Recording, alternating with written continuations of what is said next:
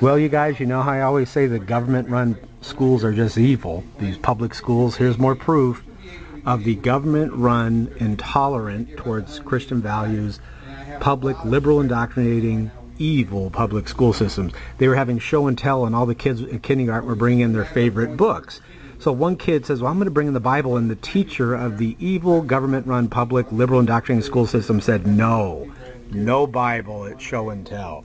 Click more info and read this story. It's amazing how people are just terrified of the Bible. It appears it's not a book of fairy tales, since people are afraid of it.